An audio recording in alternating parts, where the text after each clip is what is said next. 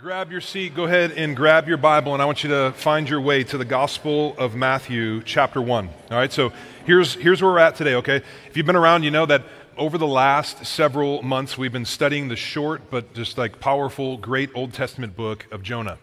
And as we kind of finished up that teaching series last week, we learned a lot.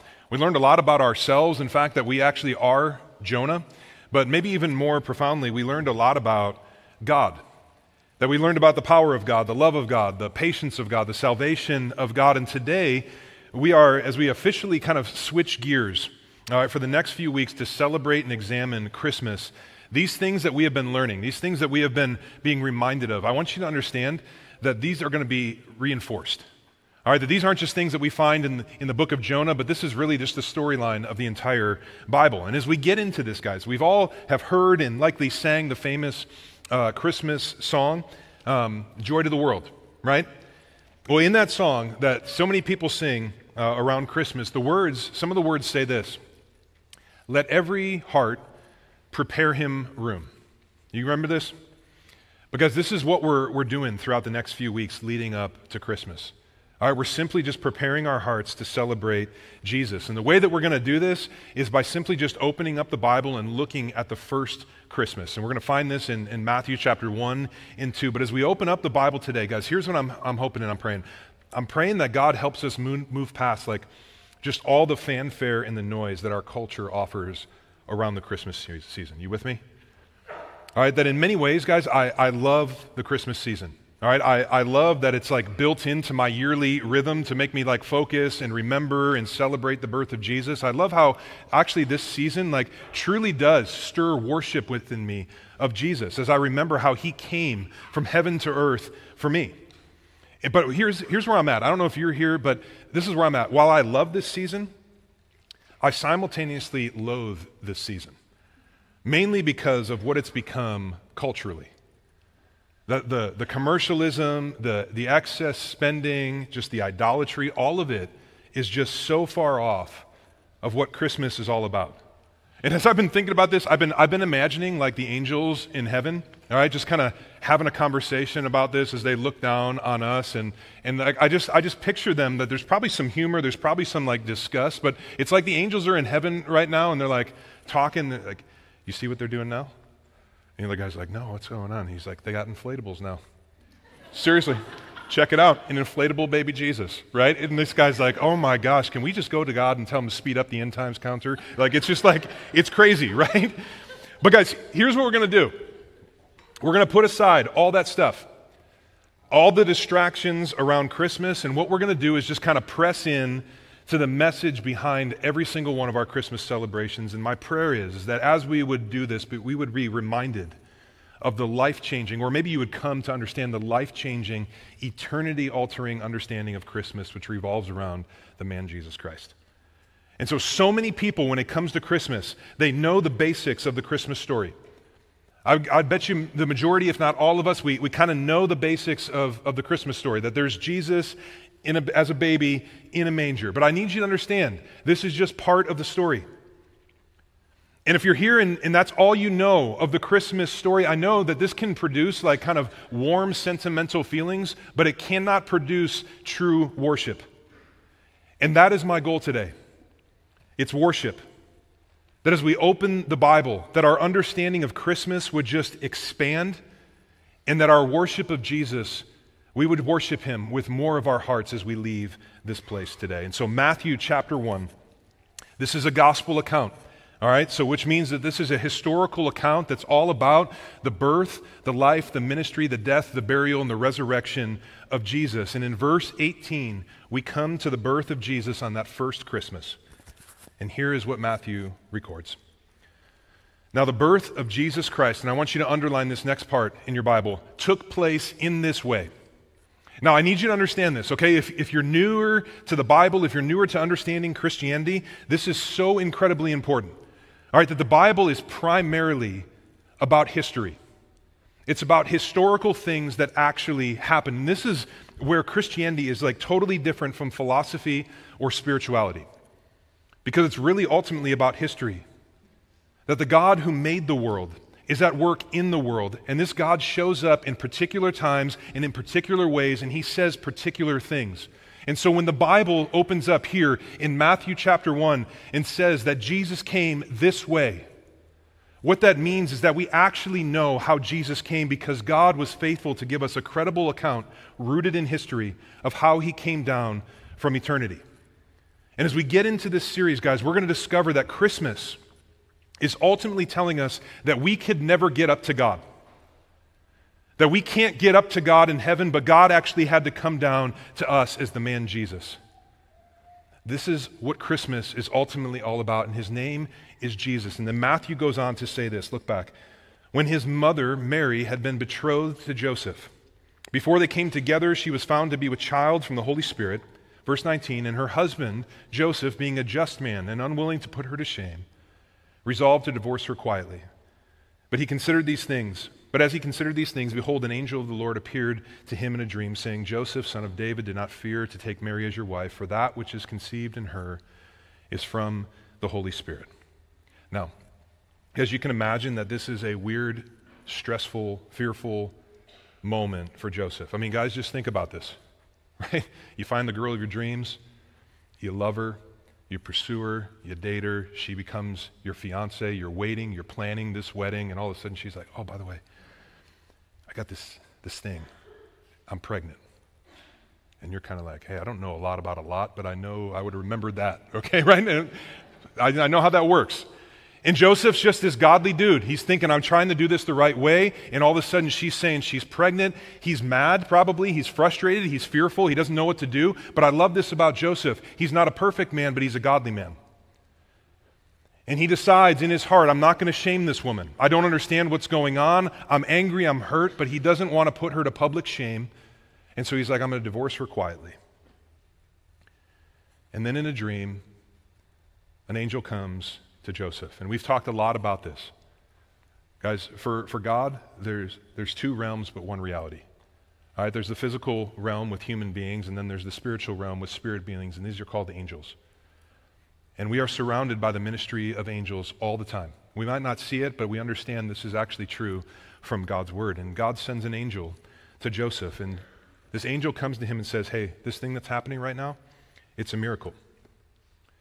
That God has intervened in a miraculous way, and he's doing something, and he has done something that's never before happened. It's never going to happen again. And God is going to come into human history by the power and the presence of the Holy Spirit, born of a virgin woman as a baby.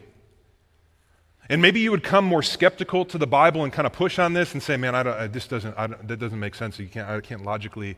Guys, I want you to know this might be a mystery and it might be a miracle. We might not be able to fully comprehend it, but that does not negate it as true. And so the angel says, look back to verse 21, she will bear a son, and you shall call his name Jesus. Why? I want you to underline this on your Bible. For he will save his people from their sins. And so I'll speak to you guys, maybe if you're newer to Doxa and you're kind of checking things out, and you might be asking the question like, why do they make such a big deal about Jesus? Like maybe you've been coming here and you know, the last couple weeks and you're like, man, they seem nice enough. They don't seem that weird, right? But they talk about Jesus all the time. I know that there's over-under bets happening all the time of how many times we're going to say Jesus on the stage. Why do they talk about Jesus so much? Here it is. This is it. This is the why. And this is ultimately the reason for Jesus coming. That Jesus, the name literally means God our Savior. And what you need to know, and what we all need to know, is that we're all sinners and we all need a Savior. And even if you're here and you're not particularly interested in all that's going on and anything that I'm saying, I need you to know that this is particularly pointed towards you and me. It's for all of us. This is true of every single one of us, whether or not we want to believe it or listen to it or not. That even the seemingly great among us, the moral, the philanthropic, the religious, the really great Christians among us, every single one of us, myself included, is broken and messed up with sin. And every single one of us desperately need a Savior. That sin in our lives has put a death sentence over our lives. And while we can try, we cannot save ourselves. We can't save ourselves, and many of you try. I know that.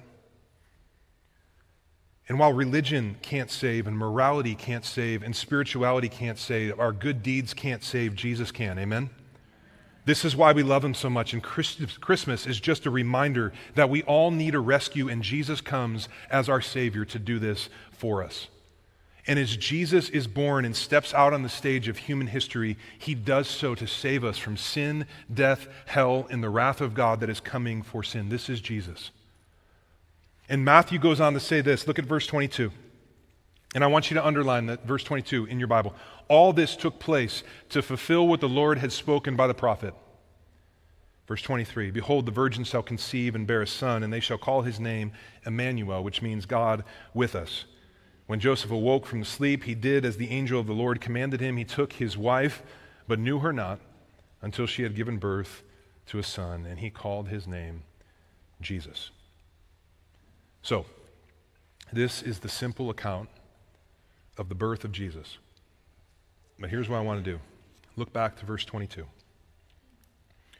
All this, all the stuff that's surrounding the birth of Jesus took place to fulfill what the Lord had spoken by the prophets. Here's what you need to know.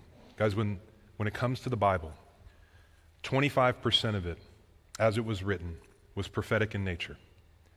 All right, and prophecy is simply God revealing the future in advance. All right, prophecy is all about God's promises, and this is so important. All right, because there are two threads that weave together the entire Bible. It's promise and fulfillment. Promise and fulfillment. And you see this as you read the Bible. And the Old Testament would simply fall under the category mainly of promise. And then the New Testament, and then all of recorded human history is the recording of fulfillment in the person and work of Jesus. And so we see promise and fulfillment. It's God making promises and telling the future, and then fulfillment. God showing himself to be sovereign over all creation, causing it to pass just as he said. And this is what I want to consider this morning. Because when it comes to the Bible, guys, these prophecies in the Bible that we see are incredibly detailed. All about Jesus. And that makes it more unlike any other religious book in the history of the world. It's significant. Scholars tell us that in the Bible, at the very lowest is maybe 61, at the very highest is right over 300 prophecies given about the coming of Jesus Christ, which is exactly what we're celebrating this Christmas season. And so what we're going to do is we're going to look back in history, hundreds and thousands of years into human history, and see how God was preparing his people for the coming of his Son and the Savior, Jesus. And as we do this, guys, here's the big idea. I want you to understand this. The Bible is true and Jesus is God. And I'm going to show you why you need to believe this today. So we're going to look at this. 4,000 years before Jesus Christ is where we're going to start. But 4,000 years before the entrance of Jesus on the stage of human history, there existed the first of humanity. All right, it's Adam and Eve. All right, that God created everything. If you remember, Genesis literally means the book of origins, Genesis 1 and 2. God creates everything that we see and we don't see. And at the pinnacle of his creation is humanity. And he created Adam and Eve in his image, which means they bear his image, they have dignity and value and purpose. And this is true of all of humanity. This is true of you. This affects the way that we view the world. This is why we don't stand for the murder of people and the taking of lives. And we cannot agree and support abortion because human life is special. Humanity is made in the image and the likeness of God, giving all life value. And this includes yours. And this was Adam and Eve in the garden. And in their experience with God, guys, it was perfection.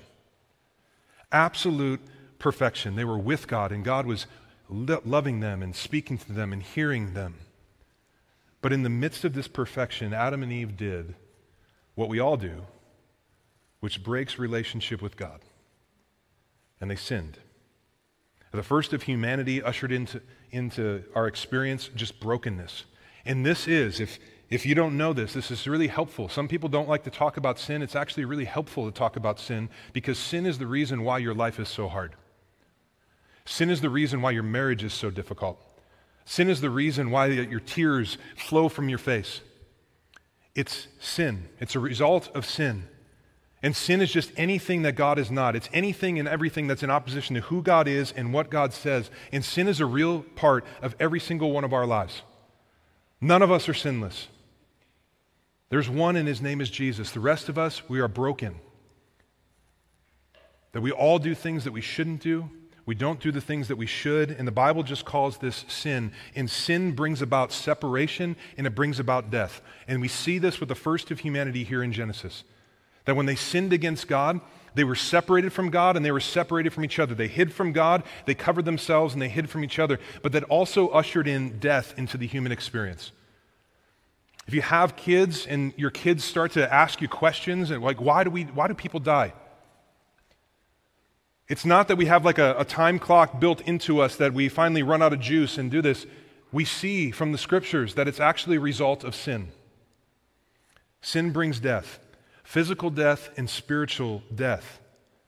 And we learn this truth in Genesis chapter 3 and Romans chapter 6, that we all die physically, but we also die spiritually. And we see this in the Gospel of John chapter 3, that if sin is not mediated in our lives, please hear me, someone needs to hear this. If sin is not mediated in your life, you will not only die physically, but you will die spiritually and experience eternal separation from God, which is just the terrible conscious reality of hell.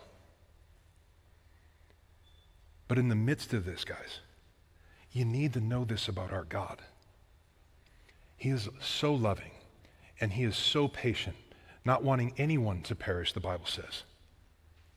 And he comes and he lovingly pursues these people that sinned against him.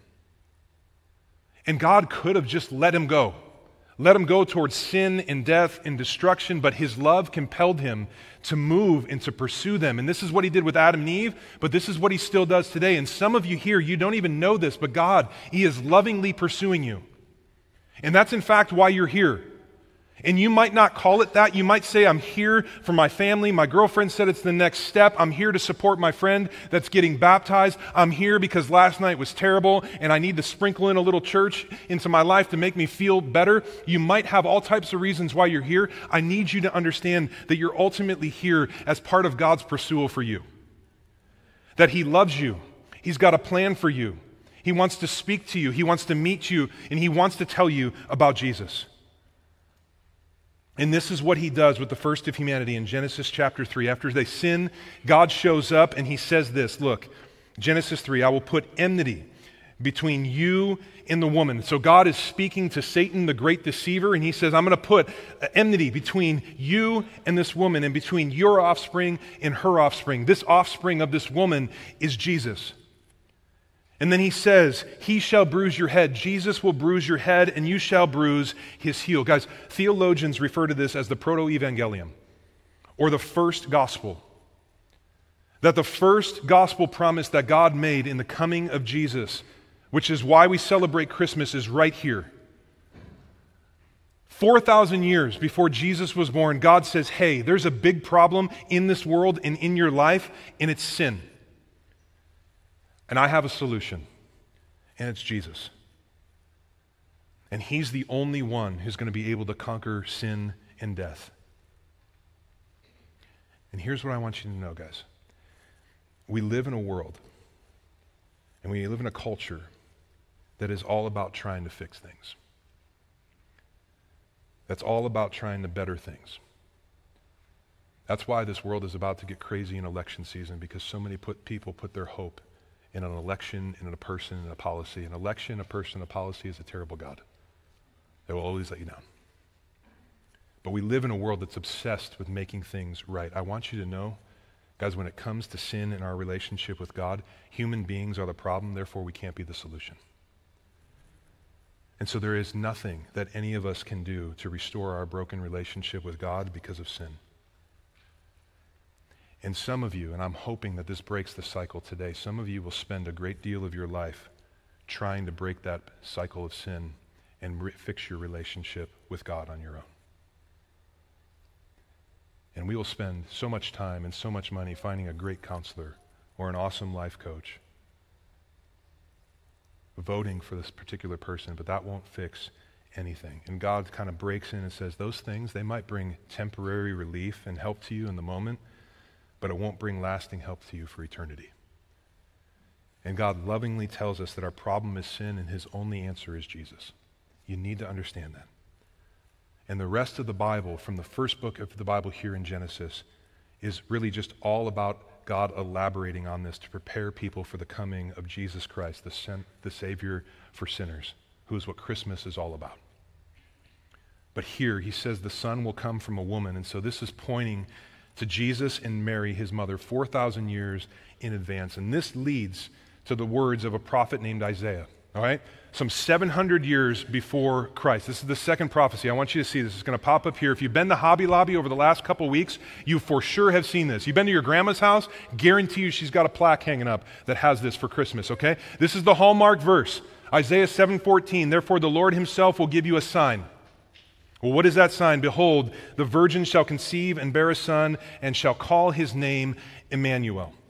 Okay, so 700 years before the birth of Jesus, God promises that the Savior of humanity from sin would be born of a virgin woman, and she would give birth to a son. And if you know your Bible and if you know history, you know that this is actually Mary. This is Jesus' mother. And I want to share this with you about Mary, okay? Mary was just this young, unmarried, betrothed, poor teenage girl. I love this about God. He doesn't come showing up looking for the rich and the powerful. He comes looking for this little teenage, poor, humble servant girl.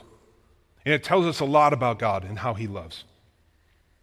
But he shows up to her and he chooses her to be the fulfillment of the prophecy that he gave to Isaiah. And so God told his people, you're going to know when the Savior's here, when a baby boy is born of a virgin girl. And he says, when that day comes, you will know that this is Emmanuel. This is God come down from heaven to be with you and to save you. This is Jesus, guys. It's Emmanuel, God with us. And here's what I want you to know, guys. Christmas reminds us that we don't go up to God, but God had to come down to us. And I need to talk about this. This is so significant because it's so creepy. Yeah, it is creepy. But it creeps in the way that our world views this. Guys, we live in a world filled with pride. We are such prideful people. In our lives, for the majority of us, is all about lifting ourselves up, raising ourselves up, bettering myself so that I can be seen and that I can get high enough and that I can ultimately get myself to God. And we live in a world filled with different religious ideologies which essentially say all the same thing, that every other religion in the world outside of Christianity will hand you a laundry list of things to do in order for you to find your way up to God. But Christianity simply says that's not it. Because it's not that we go up to God, it's that God comes down to us. And Jesus comes saying the only thing for you to do is to respond to the one that's come for you. And God says you can try and raise yourself up through religion and through works of your flesh and from all the stuff that you want to do, but in doing that, you're going to miss the one I sent down for you with grace. Look to Jesus. Guys, this is the heart of Christmas. Our God came down from glory to lift us to glory, and it's all through Jesus.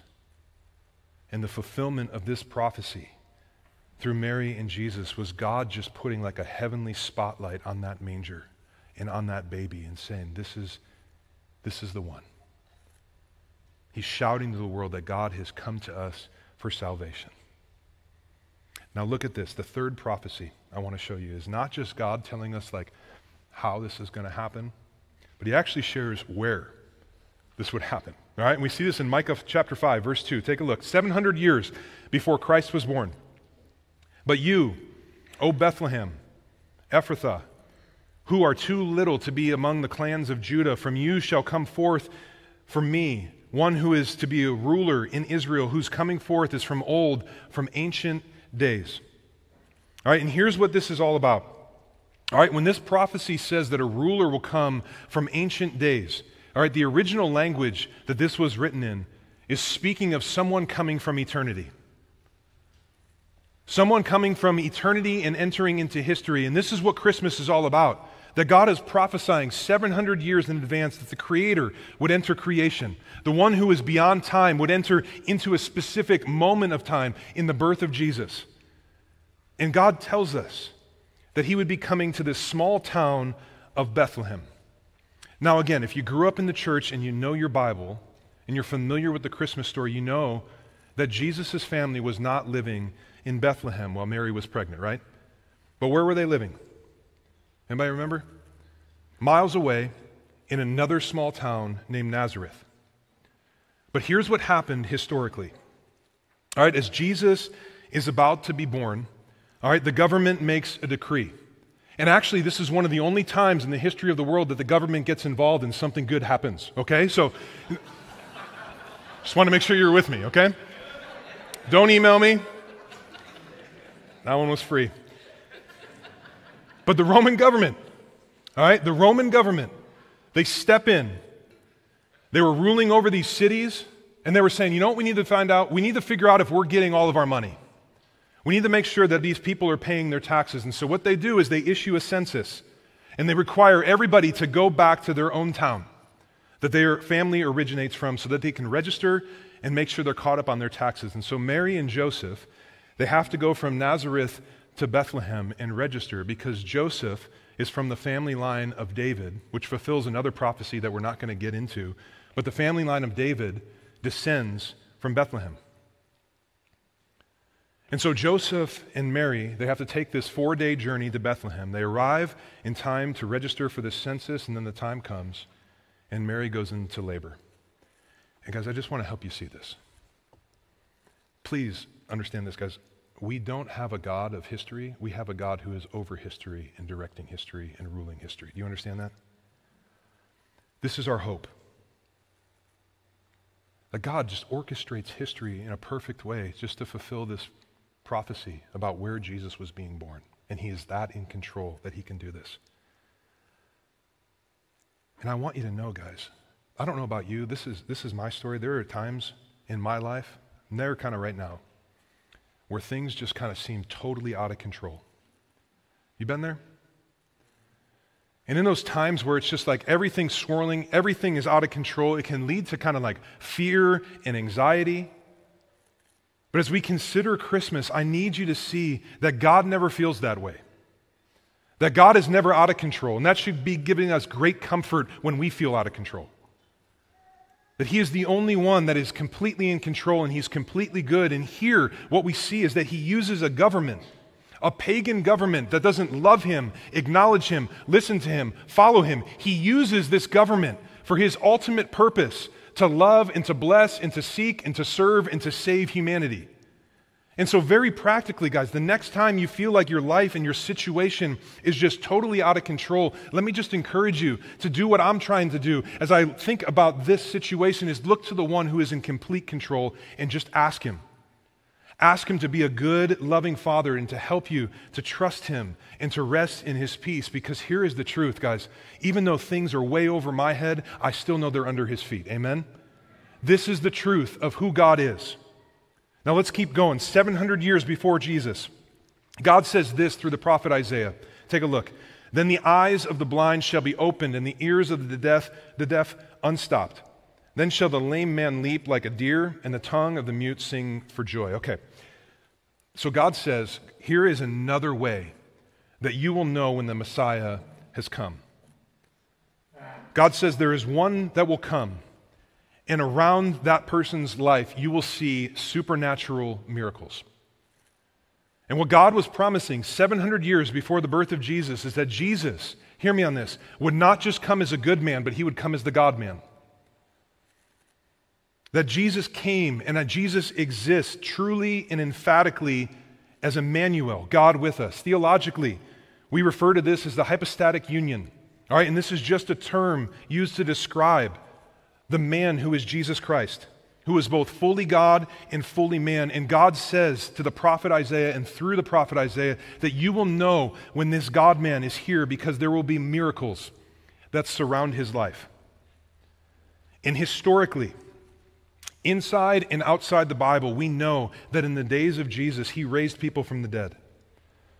We know that the lame ran, the sick were healed, the blind could see, the deaf could hear, and the mute could sing the praises of God. In fact, in Luke chapter 7, when people were trying to figure out who Jesus was, they were watching him do all these miracles, and then John, the baptizer, comes and he's like, who is this guy? They're inquiring about who Jesus is, his identity. Jesus tells him, and he quotes this prophecy, and he says, the blind see. You want to know who I am? The blind see, the lame walk, the lepers are cleansed, the deaf hear, the dead are raised. Jesus is saying, I am the fulfillment of this prophecy. I am the Messiah. Guys, there is no one like Jesus, and there will never be anyone like Jesus. And when Jesus came the first time, he came not with just great words, but with miraculous signs. And the miracles that surrounded Jesus' life fulfilled this prophecy and validated every single thing that he said. That Jesus declared himself openly and publicly and emphatically and repeatedly to be God. And I say this because there is no other religious founder in the history of the world who declares themselves to be God. They're always pointing to another guy. Here's the God. Here's the God. Jesus says, I am him. And I say this because some of you, I know you have been taught and you have heard and you have learned that Jesus actually never said he was God. Friends, I need you to know that that's actually not true. This is in fact why Jesus was killed. Because he stepped into a monotheistic religion and said, I am the true God. I am the fulfillment of all of these prophecies. And these prophecies pointed to that reality, and then his ultimate miracle of being resurrected from the dead proved that he is in fact God. If you don't know Jesus as God come to save you, will you let him do that miracle in your life today? Will you just come to him? Will you stop playing church? And will you just come to him and say, you're God, I'm not.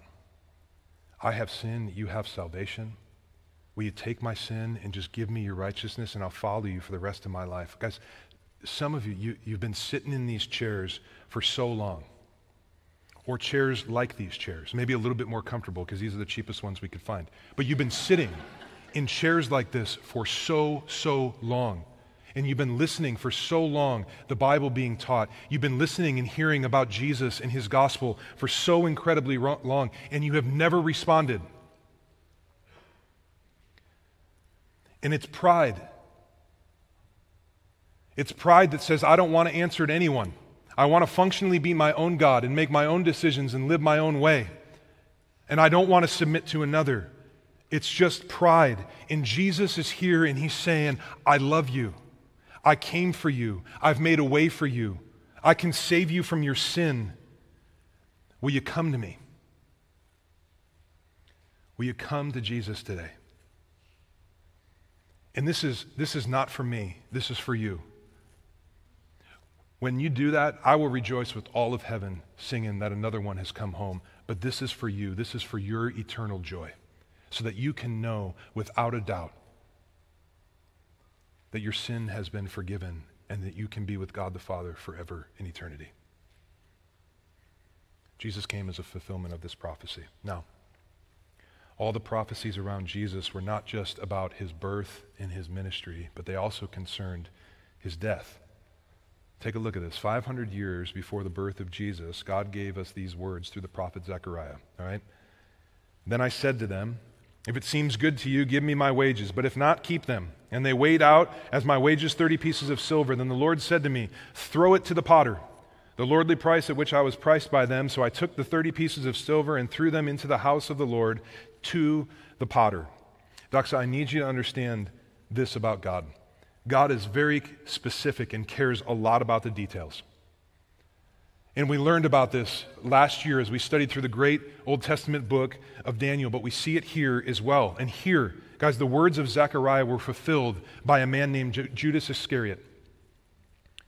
That Judas Iscariot was a fake disciple of Jesus who ultimately pretended, and then he betrayed Jesus, handed him over to the authorities who eventually killed him. And Judas, if you remember, he did this deed for what payment? Do you remember? 30 pieces of silver, just as Zechariah prophesied.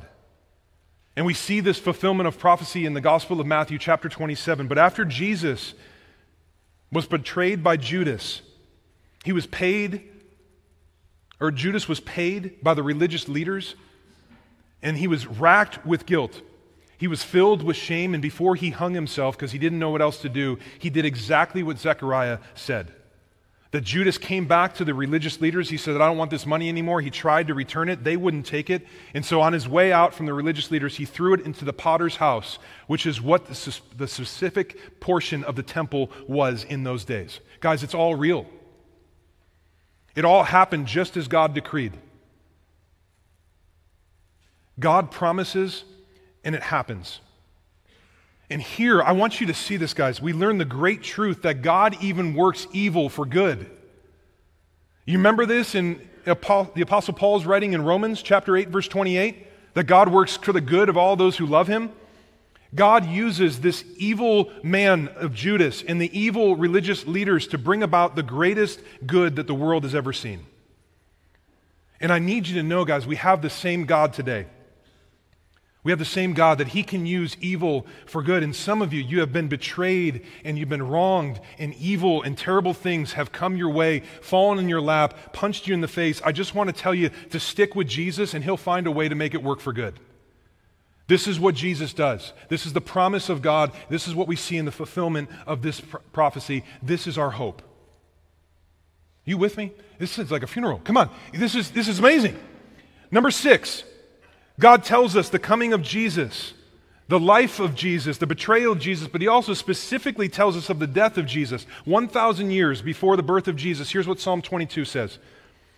Verse 1, my God, why have you forsaken me?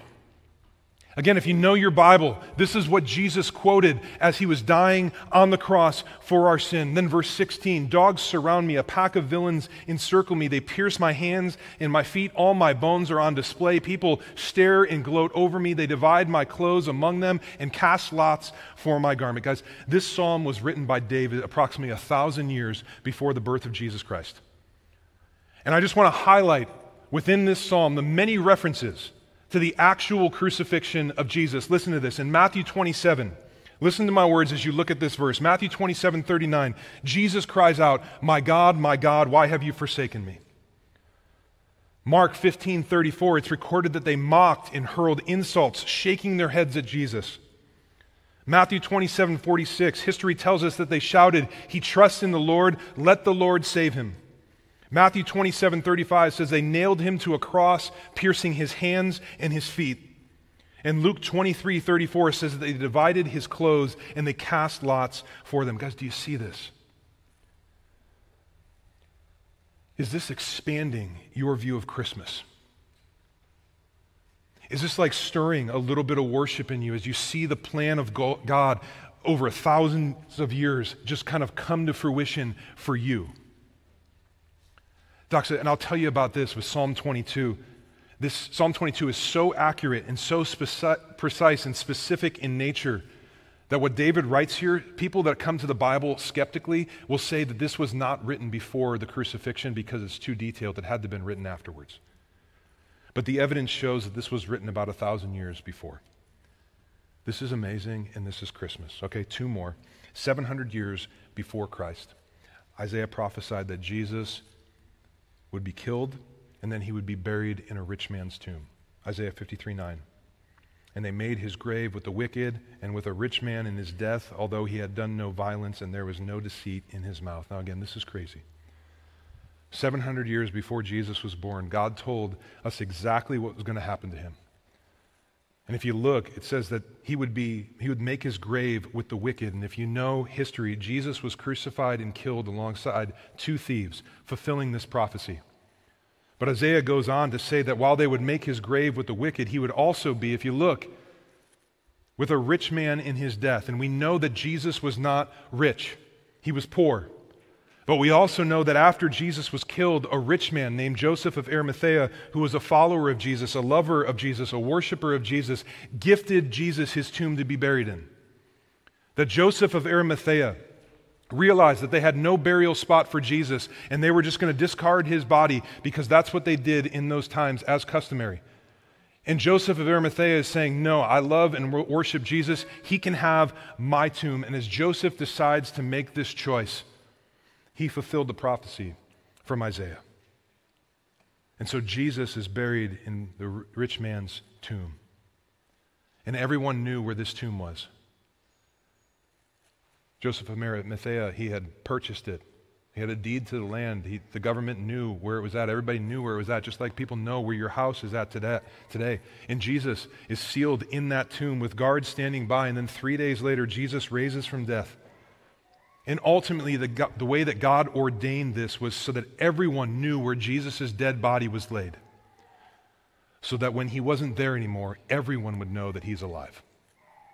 And this brings me to the last thing I'll share in Psalm 16, 1,000 years before Jesus. This is what the psalmist says.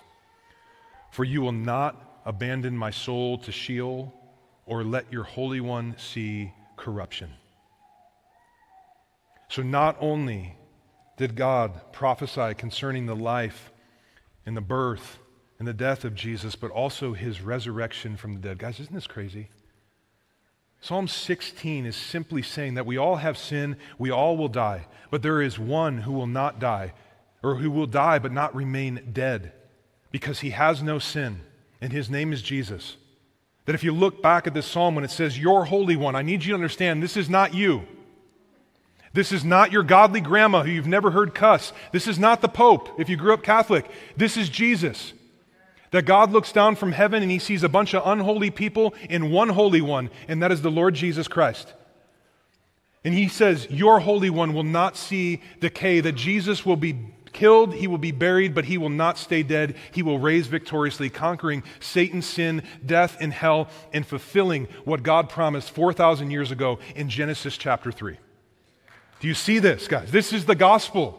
This is the gospel that we share every single week concerning the life, the death, the burial, the resurrection of Jesus. All of this, it did not come about after Jesus was killed. It wasn't like we got to figure out a way to memorialize Jesus. This gospel was prophesied hundreds and thousands of years before Jesus stepped into human history. This is Christmas.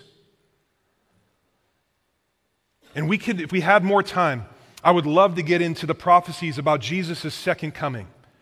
That just as Jesus came the first time and God said it would happen, he says he will come a second time. And we know that it is true. And while we can't read the future and know the future, God is over the future, ruling the future. And he promises that Jesus will come again. And on that day, he is going to come as judge. And he will eradicate on that day. He will gather his people, the dead will rise, and he will eradicate Satan, sin, death, and hell forever. And everyone, living and the dead, will pass by the judgment seat of God and do what the Apostle Paul says in Romans chapter 14, where we will give an account for the life that we lived. And I will tell you that if you're standing there alone on that day without Jesus, while you could do that today and walk out of here not standing with Jesus, and it might be okay for you today, on that day, if you don't let Jesus and refuse to let Jesus take care of your sin, that day is going to be a horrible day. Because there will not be salvation, there will only be condemnation and damnation. And Jesus is here saying, I've come for you. I will come again. Come to me. Come to me. You need Jesus. We all need Jesus. So let me just end with this. Way at a time. The prophecies in the Bible, some of which we just looked at, guys, are specific enough that the mathematical probability of Jesus fulfilling even a handful of them, let alone all of them, is staggeringly improbable. Maybe just impossible. And there's a guy named Peter Stoner, who was the chairman of the departments of mathematics and astronomy at Pasadena College. And Stoner was just fascinated with the prophecies in the Bible. And so Stoner, what he did is he took a look at 8 specific prophecies. So you had on a really conservative, like you have like 60, maybe 61 at the lowest, a little over 300 at the highest prophecies. Stoner took 8. 8 of these prophecies about Jesus, 5 of which we talked about today. And he came up with an extremely conservative probability for each one of these being fulfilled. And then he considered the likelihood of Jesus fulfilling just 8. Just 8 of the prophecies in the Bible. I want to show you his conclusion. Here's how he said it. Speaking of the probability of Jesus fulfilling even just 8, let us try and visualize this chance. Suppose that we take 10 to the 17th power silver dollars and lay them on the face of Texas. They will cover all of the state 2 feet deep. Now mark one of these silver dollars and stir the whole mass thoroughly all over the state. Blindfold a man and tell him that he can travel as far as he wishes, but he must pick up one silver dollar and say, this is the right one. What chance would he have of getting the right one? Listen, just the same chance that the prophets would have had of writing these 8 prophecies and having them all come true in any one man. From their day to present, providing they wrote using their own wisdom. Doxa, this is the Word of God. And in this book are not just the words of men and women throughout the history of the world, but the very words of God breathed out for us. And this book tells us what is true about life in this world. It tells us what is true about God. It tells us what is true about us. It tells us what is true about our sin. And it tells us what we need to do to escape the reality of that sin.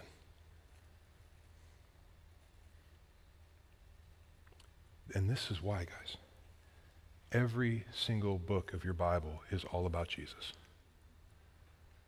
He's the point. It's Jesus. And this is what Christmas is just screaming out. And because this is a reality, guys, the only logical response is for us all to come to Jesus, to put our faith in him and to follow him in obedience. And so if you have not come to Jesus today, you need to. You need to come to Jesus. Don't wait. Just do it. And Christian, if you're here, you've loved Jesus, he's taken your sin. He's also Emmanuel. He's with you. Walk with him, love him, worship him, obey him. Speak to him, converse with him, hear from him in the words of the Bible, and obey him as you live for his glory and the good of the world around you and those who God loves.